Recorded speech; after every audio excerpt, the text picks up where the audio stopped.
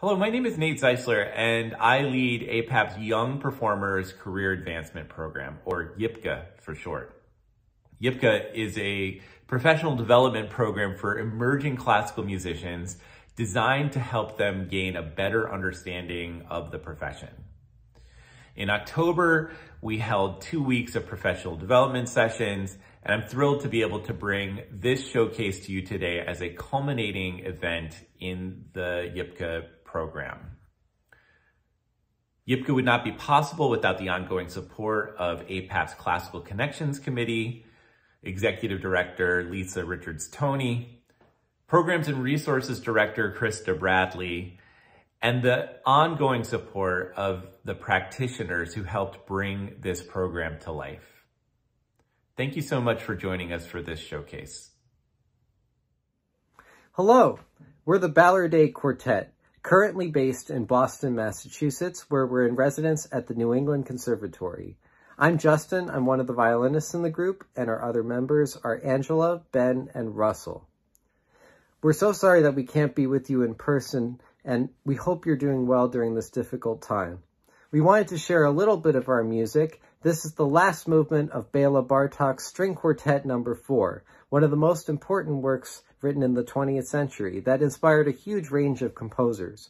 We even think it sounds like it could have inspired some heavy metal. In this movement, Bartók is weaving together strands from all the previous 4 movements in a variety of styles, including an Arabian-inspired tune and the classic Hungarian folk rhythms which Bartók is so well known for. We hope you enjoy this energetic, playful, and raucous finale.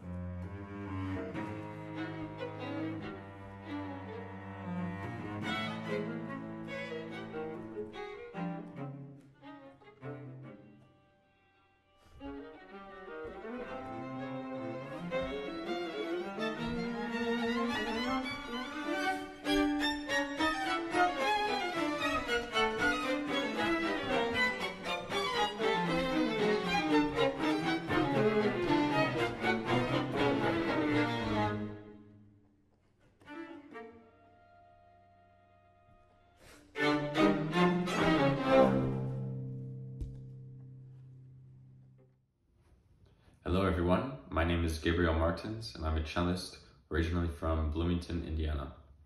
I'm sorry that we cannot be with you in person now as we wish to do so, but fortunately we are still able to share some music together through the power of the internet. So for us cellists, the 6 suites by Johann Sebastian Bach are really our Bible.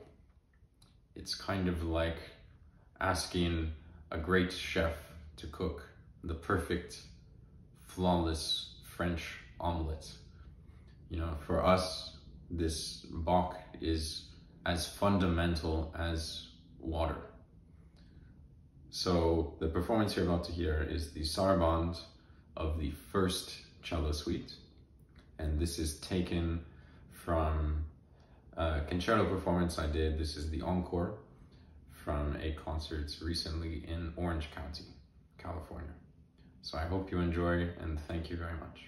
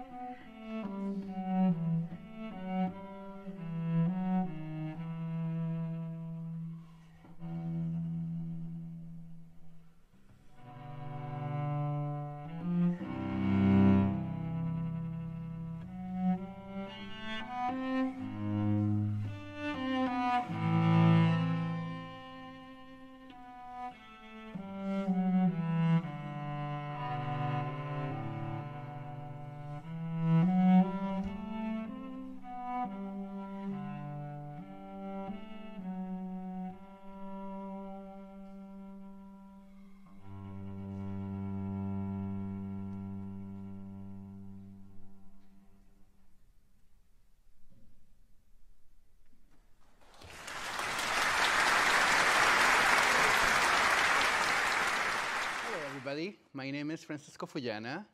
I am a violinist, originally from Spain and living in the US now for a long time. And I'm excited to share with you the music from my childhood, Isaac Albéniz, Asturias. Probably most of you have heard it mostly on guitar, maybe on piano, which is the original version, but I actually made my own arrangement for violin. I've changed the key and made sure it fits the hands. And yeah, it's a music that I grew up with when I was a little kid. Probably one of the very first pieces that I ever heard of classical music.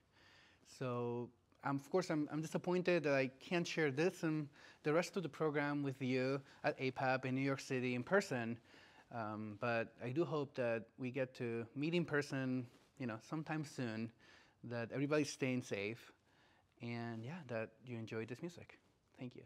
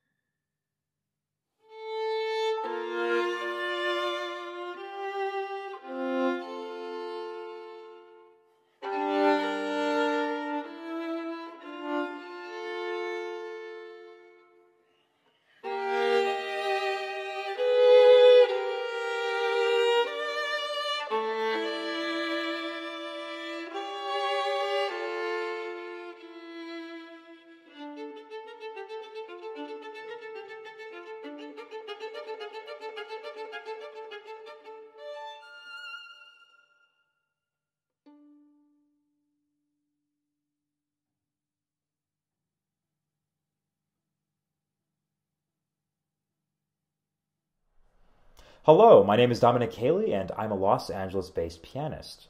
I have two short works to present today, the first by H. Leslie Adams, a living composer.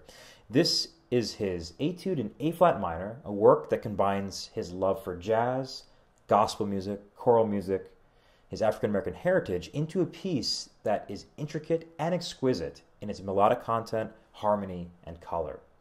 Then we go to the finale of Erwin Schulhoff's Suite for the Left Hand Alone. This piece would have been written for Schulhoff's friend Ottokar Hallmann, who fought alongside him during World War I. During this conflict, Hallmann actually lost the use of his right arm, and so to welcome his friend back into the musical fold, Schulhoff wrote this piece for Left Hand Alone. It's an exciting work, and Schulhoff is part of the Recovered Voices initiative that I am also involved in here in Los Angeles, California. We do our best to bring about the recovery and revival performance of composers who are neglected, forgotten, persecuted, or killed, in Schulhoff's case, by the Nazi regime of the 1940s. So I hope you enjoy these two wonderful and unique pieces of music.